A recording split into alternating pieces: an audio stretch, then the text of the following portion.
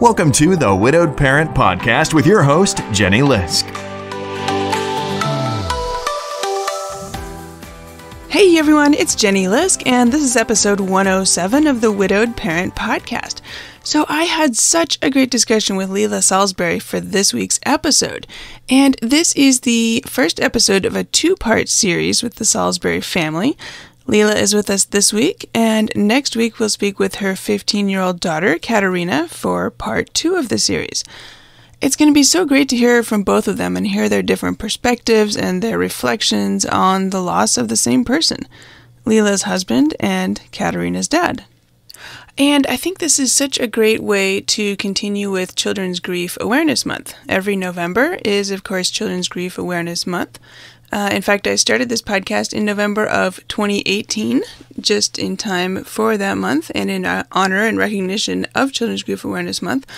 So last week we had a terrific discussion with Lane Pease Hendricks and Nancy Kreisman from Kate's Club.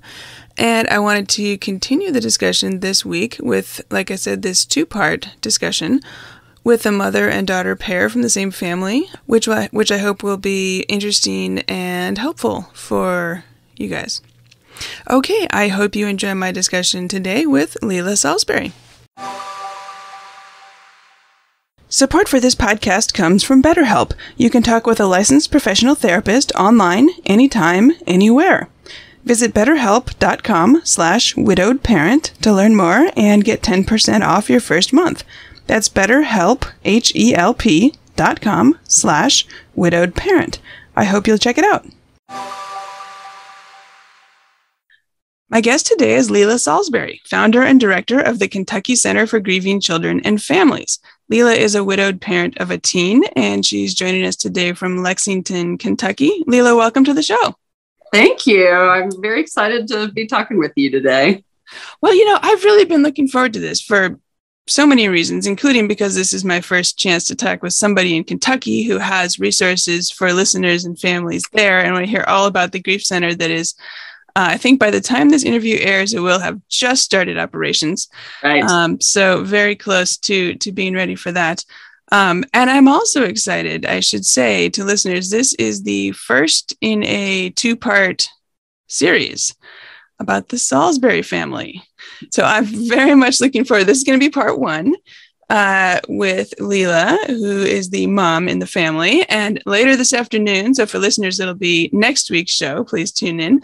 I am talking with your 15-year-old daughter, Katarina, for her perspective on your family's journey. So this is going to be really fun. Yes, and it'll be fascinating for me and hopefully the listeners too to hear.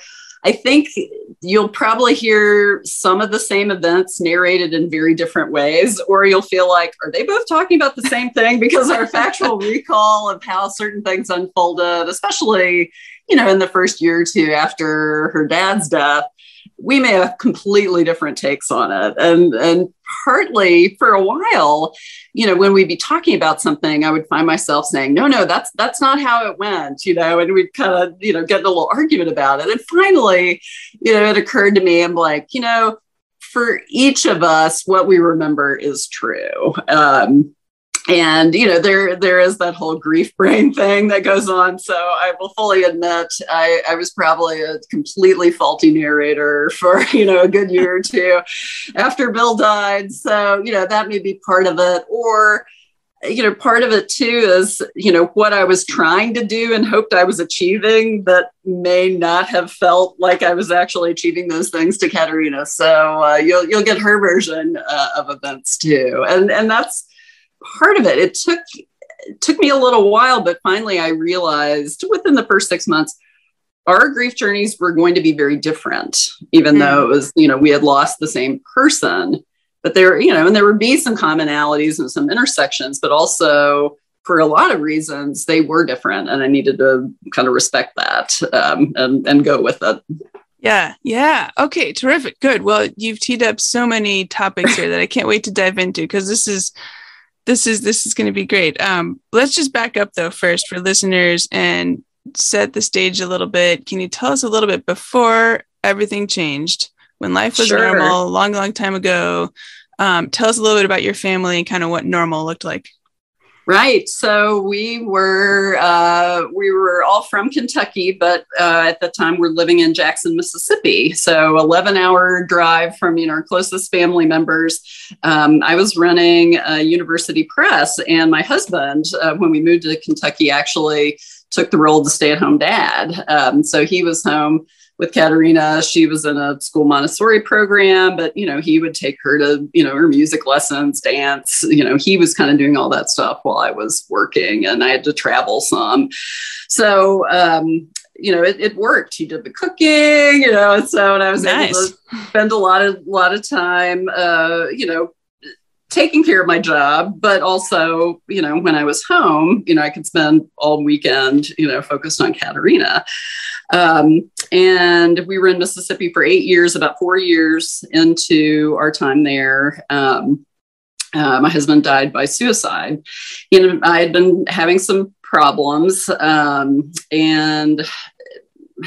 they're probably, and I know you've recently had a discussion about suicide. There were some signs, and I was worried, and trying to do, everything I could to convince him to get help. And once he died, then figuring out how to navigate that with a 5-year-old. Do you tell them exactly what happened? How does a 5-year-old understand suicide? This is one of the things that if I had to do it over, I might do differently at the beginning. We told her it was a car accident. And I remember once we started going to grief support group at the Fletcher Center there in Jackson. And we can talk more about, grief center models. I was so grateful for the Fletcher Center because literally, again, the closest family was 11 hours away. We had nobody there. It was just me. And that became a safe haven. But I started going to groups there. And I remember the first time I went, I said he died in a car accident. Like I was, there was such a stigma even with me to the suicide death. I was afraid. I didn't feel comfortable saying that. This is in the when you went to the adults group at the grief center, and your first, I'm introducing myself, and you told them that it was a car accident. Yes. And can you tell us about that? How did that feel? Well, it was interesting because again, somehow I'm always like the first one picked to go, so I'd never been in this space before. I'd literally never been in a support group before. And, right. For your listeners who had been in one, you go in, hi, I'm Leila, my husband died by, and then, fill in the blank. And probably at that point, only literally, my very closest friends and family, and probably not even all the family sort of knew, because we were trying to figure out how to handle this with Katarina. And so, people in town didn't know, coworkers didn't really know. I went with the car accident story, and then literally the 3 people who went after me all introduced themselves and went on to say they'd lost somebody by suicide. And I remember driving home after that meeting, like, oh boy, I have to own up in the next group. Like I owe them that. And I was so grateful that, a twist of fate with timing had put me in the room with them.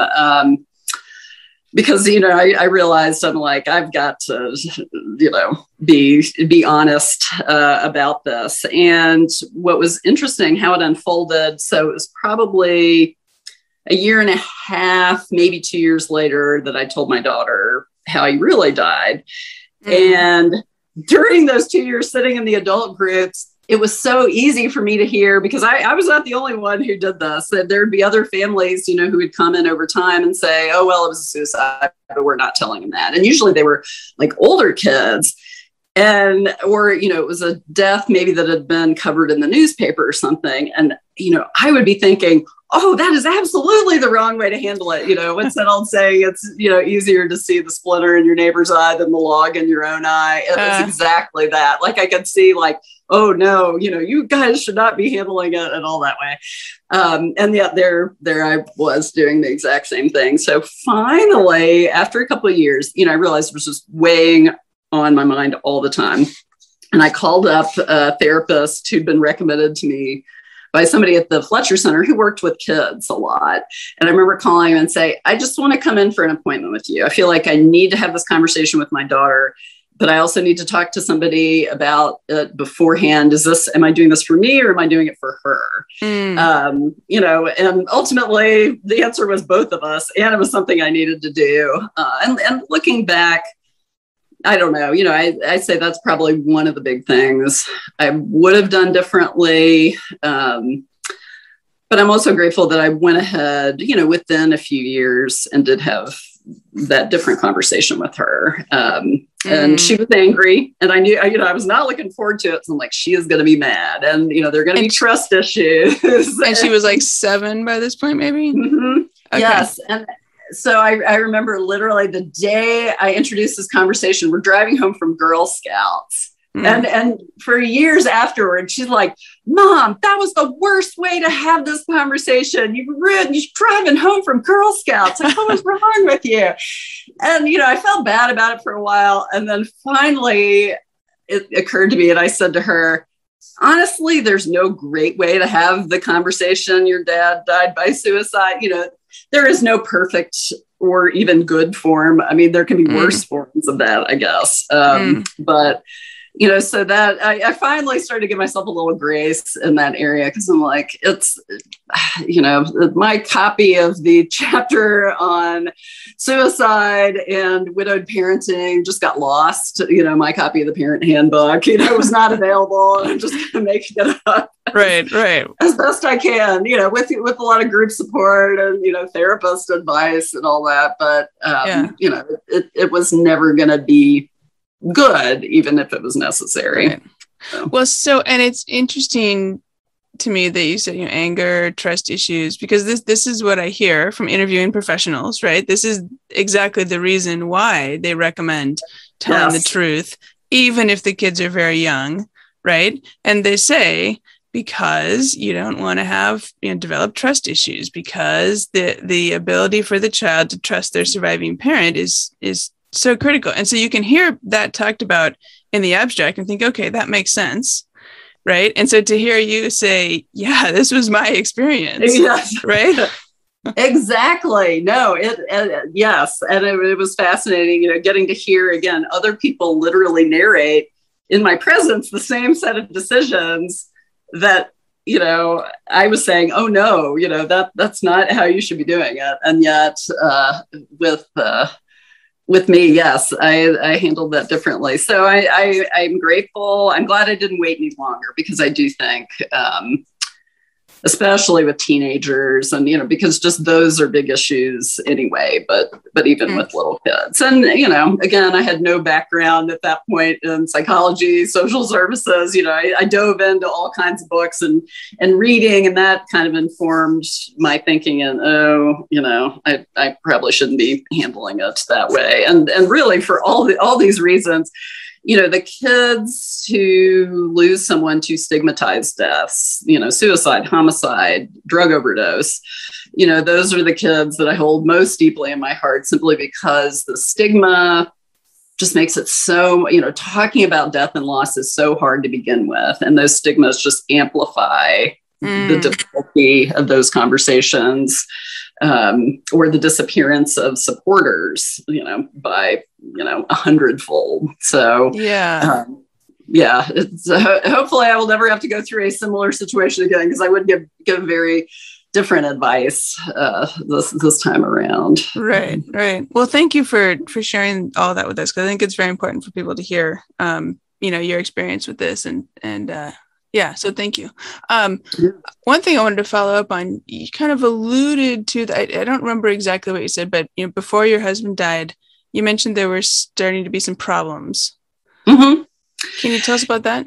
Yes. And that, I think, was what for me kind of brought into the most stark reality that Katarina's and my grief journeys were very different. I had actually been contemplating asking for a divorce. So in my mind, I was already working through a lot of, the separation issues. We hadn't talked to Katarina about it. He really did not want a divorce. And then suddenly when he's died, probably in part, at least in my mind, partly because I wanted to leave. I felt that there was this direct correlation between my wanting to leave and his death. So, survivors of suicide have all kinds of issues with feeling responsible, and, it's their fault, or they could have done something differently. So if that's the norm, I felt like I felt that like 1,000 times, because, in my mind, there was a very clear correlation, like, this is my fault on some level. And then, so how do I even begin to have that conversation with the child of the person who has died? I could barely, it took me sort of years to figure out that conversation in my own head, much less try to figure out how do I begin to explain that to her. And in the middle of all that too, there was what I felt suddenly had become my job, was to curate her dad for her. Oh, tell us more about that. What was he like? What did he struggle with? What didn't he struggle with?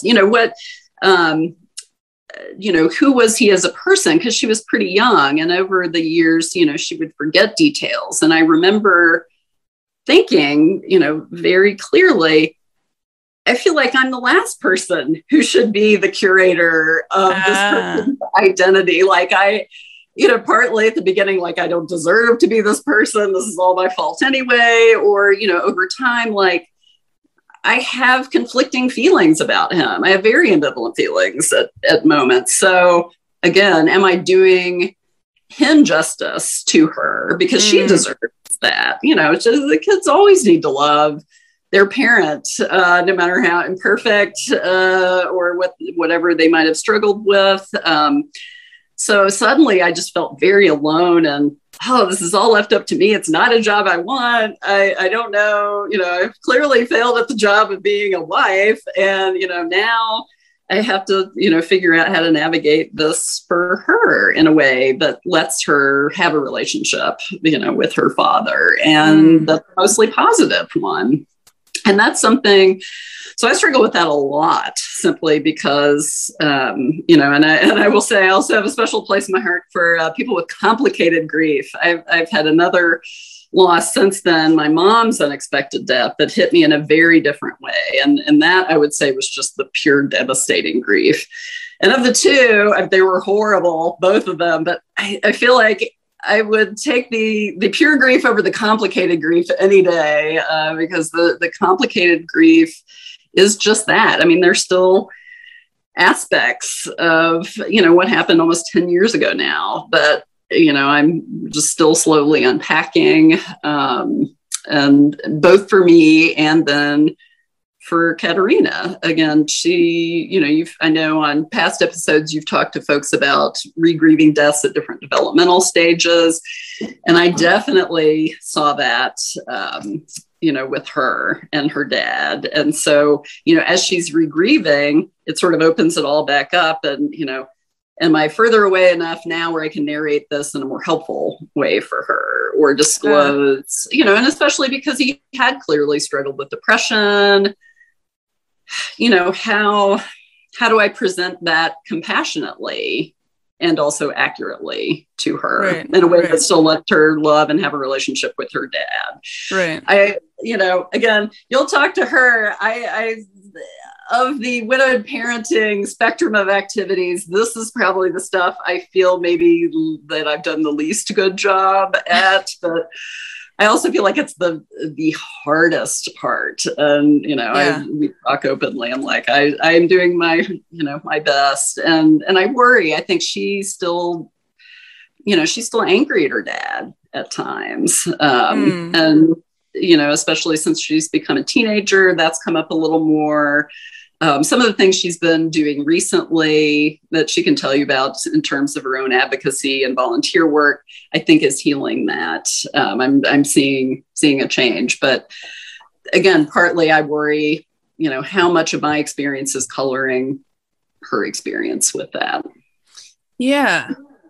Well, so speaking of, okay, so your experience and her experience. So you mentioned in the beginning, she was 5 and he died. And at that point, she didn't know that you guys had been talking about divorce, right? Right. So she probably had no idea that there were these underlying issues. That sounds like it would kind of complicate the way things kind of unfolded from there on out. Yes, it did feel murky. She, we really rarely, if ever, fought. And she claims she remembers this big fight. But again, our memories of this are very different because it was probably like the one fight, we ever had actually, that she would have even overheard. And her narrative is you guys were fighting all the time. And I'm like, literally, it was like one time. Uh-huh. Kids are so intuitive. And that was the other thing, kind of related to the suicide discussion. They always know so much more than you think they do. And that, really was just weighing on me. I'm like, she's a smart kid. She's going to, figure this out. So it did. I think when you're not fully open with the facts, then you're getting into who knows what nuance have I shared, up to this point. And that just makes a very difficult job, being a present parent, like 100 times harder. And again, it may still be why some of her impressions of what were happening were different than mine. She did say at the time, and will still say sometimes, like, I never saw you sad, or you weren't grieving in the same way that I was. And that's true. Partly I was doing that thing that maybe is also not great, at the beginning, shielding her from my grieving. I kind of saved that for after she went to bed. But partly, mine was grieving, but so much more just trying to figure out sort of what is my role in this. And also then the kind of the public-private life, when people don't know it's a suicide and they assume like, I'm just this grieving widow, and everyone's like, you must miss him so much. And, part of me is like, I had just been in the middle of like, there was a weird feeling, and it probably sounds shocking to maybe people who haven't been through this. There was an element of relief, which again, then I feel awful even acknowledging, that I felt that. So, none of that was stuff I was going to unpack with a 5 and 6 year old, because again, I was barely sort of getting my head around it. But, I have in the repeat conversations over time tried to unpack more of that. But at the same time, I'm still operating from the place where he's her dad. She got a lot of incredible qualities from him. And that's what I want to emphasize for her. I don't want to withhold, the things he struggled with, because that was clearly, part of him. But I don't want to emphasize that either. Right. But again, it goes back to that job of, I'm his curator and historian, and again, only feeling marginally good about that at different moments, how I am doing at that job. And I do think that's where friends and family of a person who's died can kind of come in. For us, he was not in touch with his biological family. I think a lot of his friends, honestly, were probably pretty angry with me. Because I have a feeling, they too agreed that this was, my fault in some ways. So it was harder to rope in those community people to help, talk to her about, who he was too. And in an ideal world, you have a lot of those people around who can help with that. So it may have been just particular to our situation, but it felt very lonely in that, we were kind of geographically isolated, and then, for other reasons isolated. And again, I felt like the outward persona and who I was out in the community, with people making assumptions about, how I was feeling was also at odds, with what was actually going on inside my head and heart. And I think that compounded some of it too. Yeah. So, no, that sounds incredibly hard. Someone comes up to you in the grocery store and says, "Oh, I'm so sorry. You must miss him so much." And you're saying, what do I say? I have to be nice. I don't really want to go there with this person, or not right now. Right. Maybe my daughter's next to me in the grocery cart, like overhearing, yes. Yes, it's interesting talking about all this again, because, I'm thinking back, I'm like, how the heck did I even hold it together? Literally through that. I did have, I will say, I very distinctly remember the grief brain, but it was interesting because I could hold it together. So I was running, a nonprofit. I'm responsible for the livelihood of, 18 other employees at work. That was like my safe place. Everything was totally fine. I was all together, focused. I would literally come home and I could not finish a sentence. I would get half a sentence out, and then Katarina would just sit there and look at me. He'd be like, "Is this the word you're looking for?" Or she would just start finishing all of my sentences. Like, my brain had just like, it could hold it together for the 8-9 hours, and then it was done.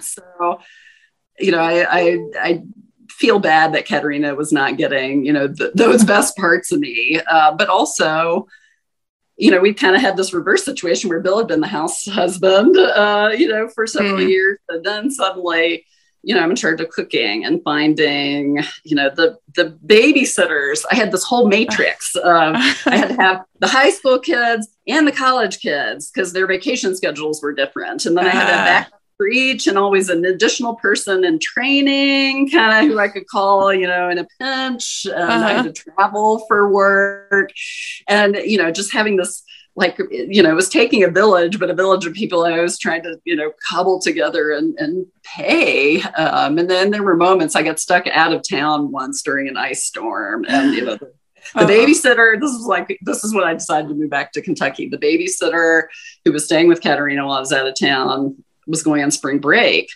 And so I literally, I'm in this hotel room in New York. I'm trying to, figure out what to do. And I just call, her best friend's mother. And I'm like, can you literally just pick up my child? Like, I don't know what else to do.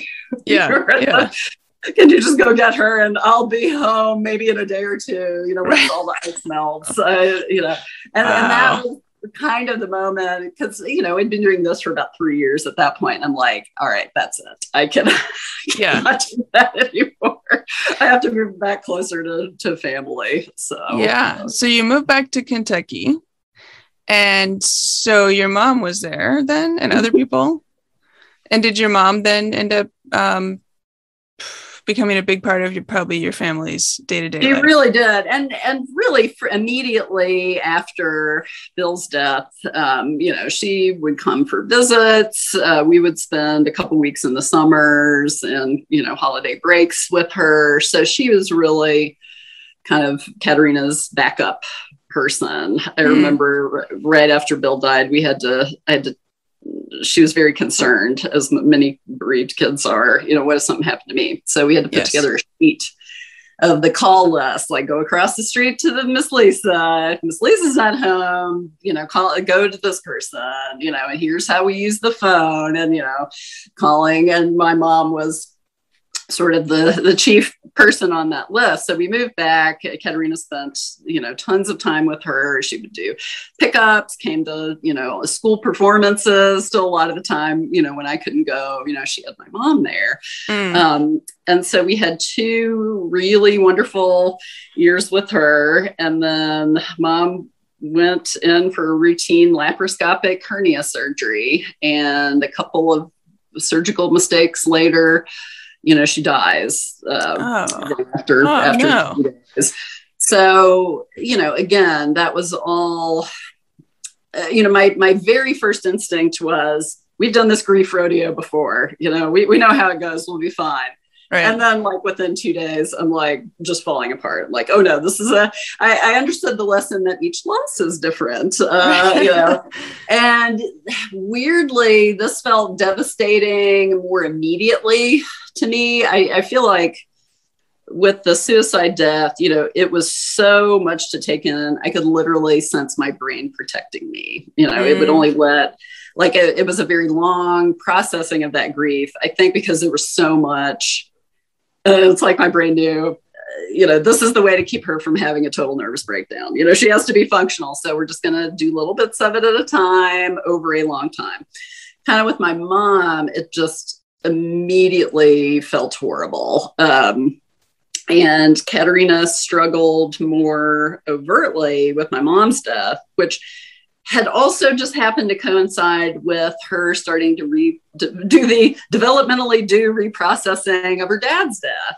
Wait, how old was she at this point? When your mom died? She was 12, turned 13 a few days after, or turned 12, I guess, a few days after my mom died. So she, the 3 or 4 months before, like, had already just, I could tell, was struggling with her dad, was really angry. It was winter, and I went out, and she was just pounding the side of the house with snowballs, just, yelling, and just for like 30 minutes. And I was like, whoa, what is going on here? Because usually, that was not her at all. And I'm like, I feel like something's going on here. And it was funny. She had just remembered that like 6 months before, we had forgotten to celebrate her dad's birthday, because usually we'd always do a cake. And then suddenly, this is in December, she's like, you didn't tell me. We didn't do the cake. And then she's, mashing the snowballs from 6 months before. Right. Well, so this is interesting. Let me just pause you for a second, because I think some people worry, right? Like, should I remind my kids that that it's an important birthday or a death anniversary or something significant, or maybe if I don't remind them, they won't notice, or maybe they were young, or that. So this sounds like this backfired. All I will say is, literally, I've handled it both ways, and neither way has felt good to her at different moments. Like, sometimes it was the right thing to do, other times, absolutely not.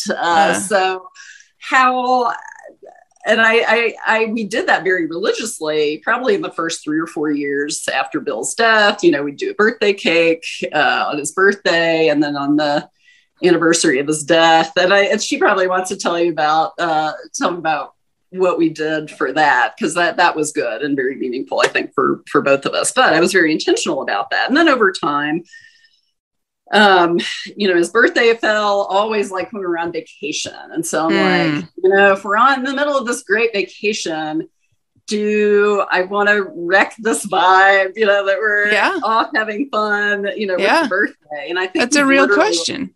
Yes, I think I had taken her to Paris or something. This was like a big trip, we'd been planning. And so I think I did tell her, but again, she would say I didn't. But that's all what came up, literally, 6 months later and 6 years after he died. I mean, so one of the things I'm sure all of the widowed parents listening to this, come to understand is, you are never done with this. And that was sort of the early, heaviest realization. It was maybe 3 or 4 months after he died. I remember I was sitting in a psychiatrist's office, and I was talking to her about, how do I curate him? What story do I tell? All that. And I remember she said, well, you'll feel differently about this in 10 years. And I remember it was literally like someone had just dropped a piano on me, because that was the first time it entered my brain. Again, we are never done. This is an ongoing conversation for the rest of both of our lives. And at that moment, I distinctly did not want that. But, also it's like that's also just how it goes. Wow. That's such an important point. Thank you for articulating that. And I don't think that's obvious, right? Like, you kind of, if you're new into this and you're like, okay, like when does this end? When are we, when are we fine? When are we back to normal? Or when, I don't know what, but. Yeah, no, I hate to, be the bearer of news for people at that early raw. And because that I even almost 10 years later, I literally remember me sitting in that chair in that office and how heavy that felt, just that understanding that this is a conversation. And now thinking 10 years later, almost, she was right. It does evolve over time, and it feels less heavy. And the more you talk about it, it just becomes part of the conversation. But there are moments like the snowball moment where you're sort of surprised, depending on where sort of your child is in this, by the renewed intensity. And it may be, 3, 5, 7 years out, but to them, in that moment, it is just as fresh somehow, as they're reworking through some of that. What I'm hearing in all this, by way of encouragement, maybe to listeners, I'm hearing how wonderful it is that, after working, all these complications and anger and problems and uncertainties and all these things, you guys now sounds to me like are talking openly and honestly and are going back and having some of these difficult conversations and not running away from them. Yes. Maybe it's taken 10 years to get here, but how wonderful, that you've gotten to that point. No, I would say that, there are many gifts of grief, that you come over time to appreciate. And I think the relationship she and I have and just our willingness to talk about hard things has been one of the very best gifts. And I think it was after my mom's death, because both of us, again, were just, struggling so much after that, that, we went to family therapy. I knew I wanted to get her individual help because she was struggling, especially more in school than she had, after her dad's death. But they sent us first to family therapy, which, at first I'm like, come on, she needs a trauma therapist. Like, why are we in family therapy? And of course, now we joke, we're like, that was the greatest thing that we ever did. I feel like this journey has let me be a completely different parent to her than I would have been probably. And I used to fear, I remember a thing when she was little, I'm like, oh God, I fear the teenage years. I'm just turning her over to her dad. She can argue with the best of them. I'm going to be no match. It'll be awful. And that none of that has turned out to be true, I think, because of kind of the work we put in. I remember I'd taken her for her annual physical, and this was maybe right before or right after my mom died, and the doctor was giving me a hard time. He's like, what do you mean you haven't had the sex talk with her, blah blah blah? And I was like, look, I've tried. She thinks it's gross. She doesn't want anything to do with that conversation. And I felt like he was kind of beating up on me, and he whisked out of the room. He was busy. And then I realized what I wanted to say to him was, buddy, when you've had your dad died by suicide talk with your child, I will have the sex talk, the drugs talk, the alcohol talk any day of the week. Like those are easy conversations in comparison. So I do feel like it changed the metric for, what was a hard conversation. And pretty much there are not a lot of hard conversations, that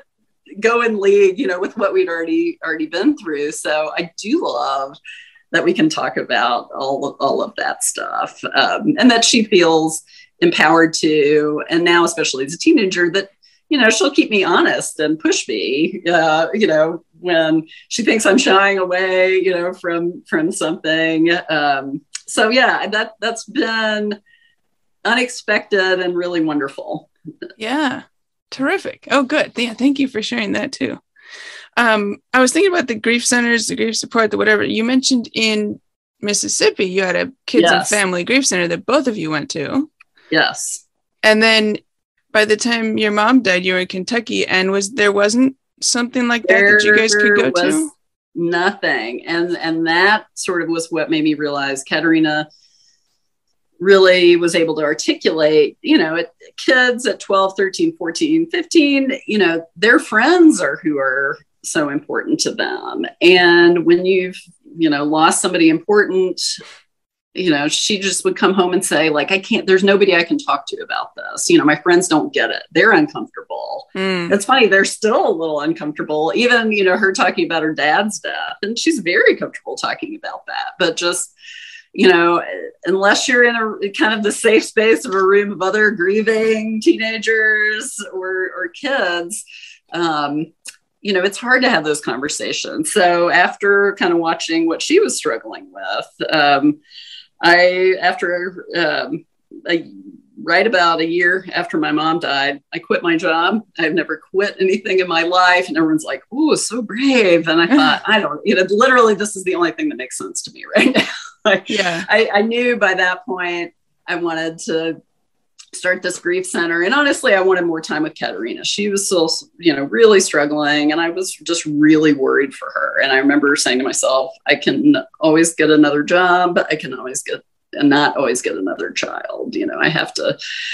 I have to be more available for her. But it gave me the time to kind of do the groundwork for the center, which, it was very clear to me why she needed that, as a teenager. So I feel, I don't know if lucky is probably not the right word, but I've had the experience of seeing, both the grief journey from young school age child, now, a teenager, how those are different, what they want as support is different. And compounding, with teenagers, I think it's a little harder trying to figure out, what are normal kid behaviors and what are grief behaviors. I felt like that was much easier when she was younger. It was one of my favorite moments from the adult support group in Mississippi. So a parent asked this question. They're like, I feel bad, making them do chores. They've already had so much loss, and the facilitator just looked at us and she goes, kids are little sociopaths. They will take any opening available to them. Rules are more, and she was laughing and meant it kindly. And I, went on to say, like, the rules and the structure are even more important now than they were before, even though it feels harder somehow. And my mom and I actually had some discussions about that, because she would say, like, come on, just, she could stay up later, or, she's lost her dad. Like, don't make her do this stuff, or, be nicer. And partly I was like, her world has exploded. But she also, it's good for her to know that some things are still the same, and unfortunately, those are usually the boring rules or chores or all that kind of thing, So, but with older teens, what they want of you and how they want to be supported, as with so many other things with them, it could change literally week to week, day to day. So I think as a parent, you have to be even more on your toes to kind of pivot, is today the day they want to talk about it more, or is today the day their brain's feeling like they're overwhelmed and they just don't want to deal with it right now, which is it? And it could be different, from morning to when you pick them up from school. Right. So yeah, that's one of the challenges.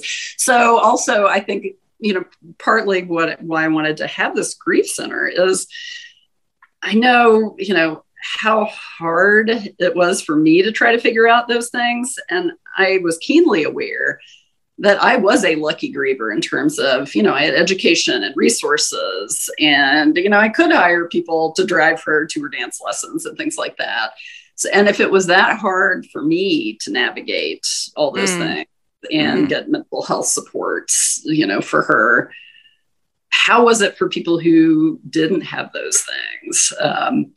That really, that sticks with me a lot. And just watching how her school experience unfolded, when we lost my mom when she was in middle school, and how really difficult that was, and how it was not uniformly handled very well at the school level. And I just kept thinking, again, if we're having this bad a time of it, I can only imagine, the other kids whose parents are, don't feel comfortable calling up the school counselor and saying, this is what is happening and it's not okay.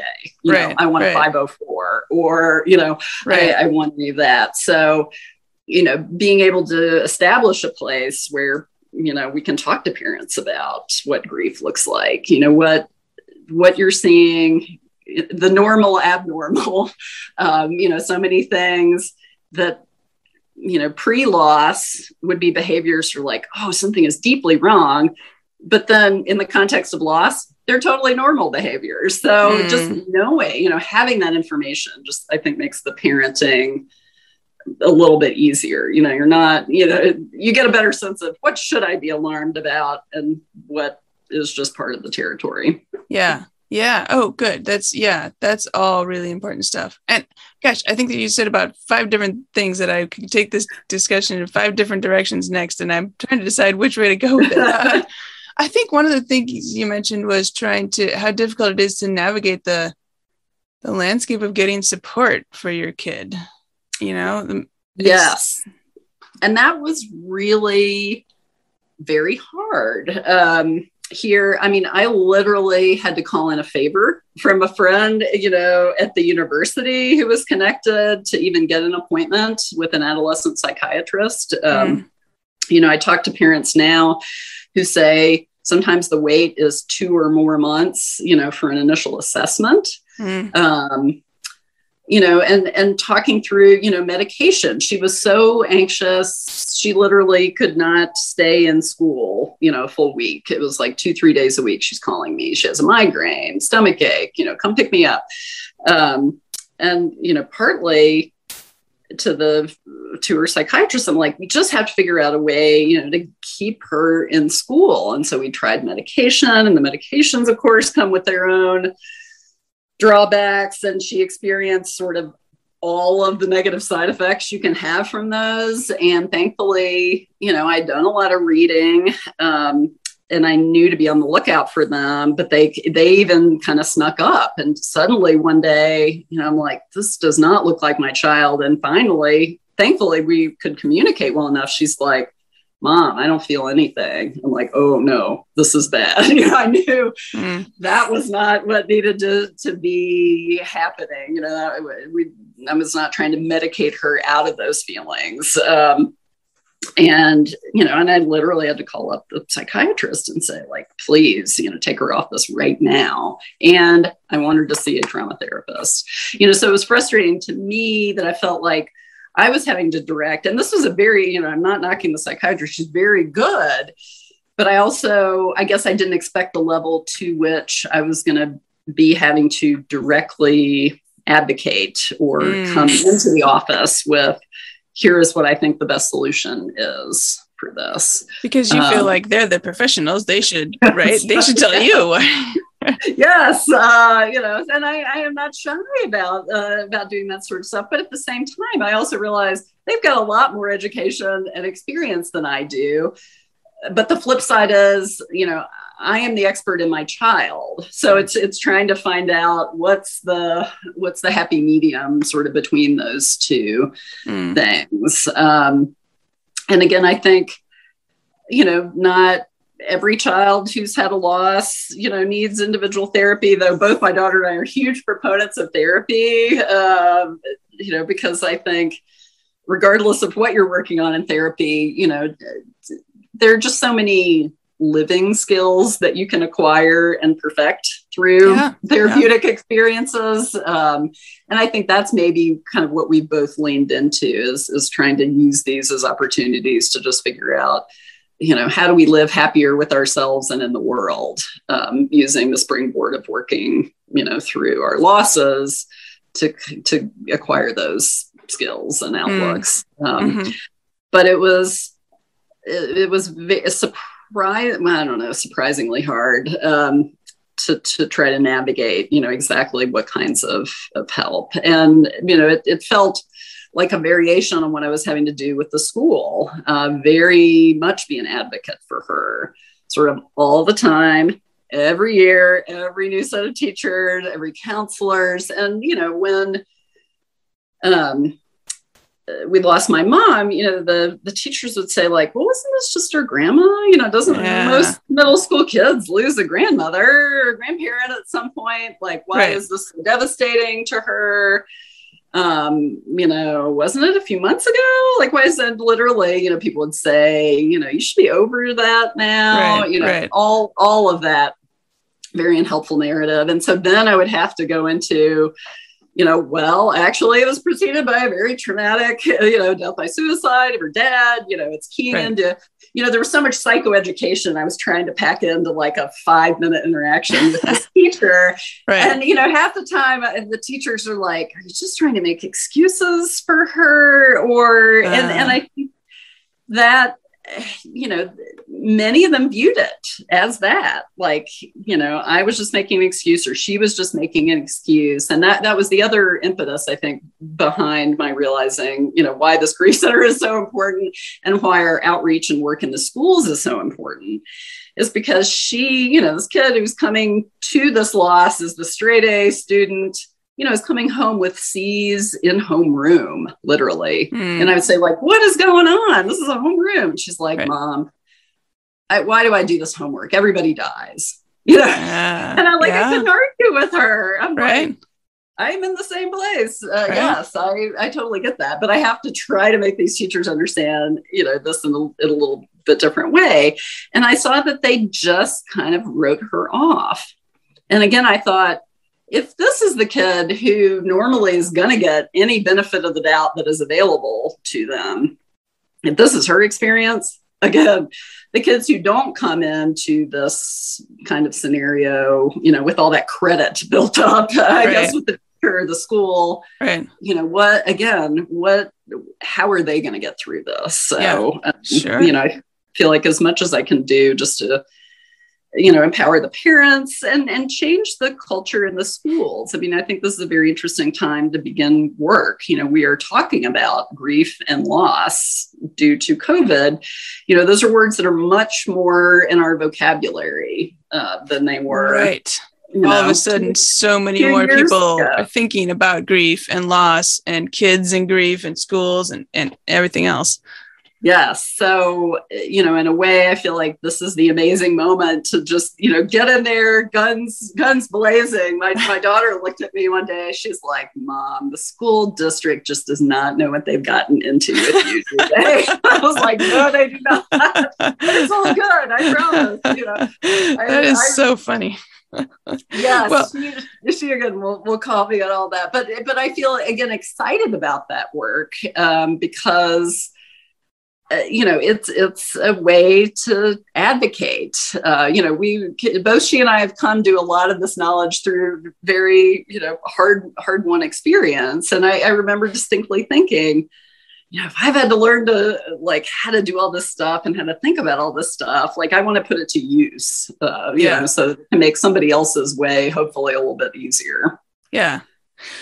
Gosh, I think we could keep talking about this all day. And I'm thinking we're going to have a Salisbury Family Part 3 here. Nice. I think we might have to invite you back because there's a number of topics that we haven't gotten to. And I think some of the post-traumatic growth and how these dual grief experiences, how they may or may not have changed you. And other thing, I just think there's at least several more topics we could talk about. So I think we're going to put a pin in that for today.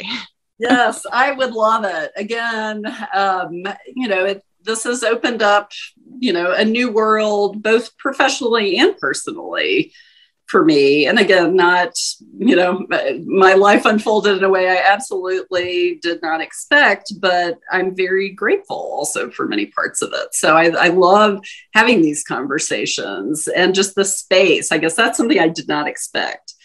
The space of loss is so inviting and filled with such amazing people. I've met just so many people, who really, it just warms my heart to be in conversation with them and to talk about things that feel meaningful and, really, are life shaping. And so that feels like a big gift. So I'm happy to do that anytime. Good. Great. Well, before I ask my wrap-up question that I always like to end with, I do want to hear for listeners who may be in your area in Lexington, Kentucky, tell us a little bit about your grief center and what's coming. Sure. So we are in Central Kentucky. Right now, we're going to be starting grief support groups in 8 schools in our district, but my hope is to, expand that out. Ultimately, I want to seed community-based groups all over the state. The areas of the most loss in Kentucky are actually rural areas as opposed to urban areas. So I want to figure out a way to get support groups going there. My daughter and I are participating in a pilot with the University of Chicago Med School. It's a peer-to-peer virtual grief curriculum. So actually that's a way I'm hoping by beginning of, end of this year, early 22, to be able to offer virtual groups for teens. And my daughter will be leading those. And so I want to hear all about that. We need to have another side conversation. Yeah, she'll have a lot to tell you. It's an amazing curriculum. And I love, that is one of the benefits of COVID, that this, because of when it was developed, it was done virtually. And, sometimes virtual groups, less good than others, but this was designed for this, and I think is really good. And what it allows us to do is to be serving kids in rural communities and all parts of the state, much sooner. So, sure. So our website, www.kcgcf.org. And, I would love to start community-based groups. And so, we're just going to build things as fast as we can raise the money to expand. We'll be doing it. It feels incredibly exciting to get started. Good. Well, we'll put the link in the show notes for sure. KCGCF, that's the Kentucky Center for Grieving Children and Families. So the initial .org, you said? .org. Okay, great. Good. Okay. Well, let's wrap up with my favorite question to ask at the end here. If you could say one thing to newly widowed parents, what would you say to them? Oh, I would say you will get through this. There are a lot of moments that you don't know how you will get through it, but you will. And I will say, kind of in companion to that, doing the work of grief, both your own work and grieving intentionally with your children, is the hugest gift that you can give them. I sat in an adult support group with a lot of adults who had also had a loss as children. And to a person, they all said, my person died. We literally never talked about it again, and then they would say, and I realized I never dealt with any of that. And now I'm sitting here in this room 15, 20, 30 years later, and now I'm having to deal with it. So grief is so hard and isolating, but it can also bring you close together with your kids in a way that, it would have been hard to imagine before. It can be a uniting and one of the more meaningful things I think that you can do as a family, even though that sounds kind of odd, but I think your listeners will understand. I am incredibly grateful to be having that ongoing conversation with my daughter. And that's been a really good thing. Yeah, terrific. Okay, well, I think that's a great place to end. So my guest today is Leila Salisbury, founder and director of the Kentucky Center for Grieving Children and Families. So Leila, tell us again the website where people can find your organization. Sure, it's www.kcgcf.org. Okay, fantastic. Well, Leila, thank you so much for speaking with me today. Thank you. This was wonderful. Appreciate it. I hope you enjoyed my interview with Leila Salisbury as much as I did. You can find show notes and all the links at widowedparentpodcast.com. Look for episode 107. And remember, it is Children's Grief Awareness Month, and I have a terrific giveaway going on this week. If you're listening in real time, it's Wednesday, November 10th, as this episode is dropping. So if you do hear this before Friday the 12th at 11 o'clock Pacific time, terrific giveaway, jennylisk.com/giveaway is where you enter.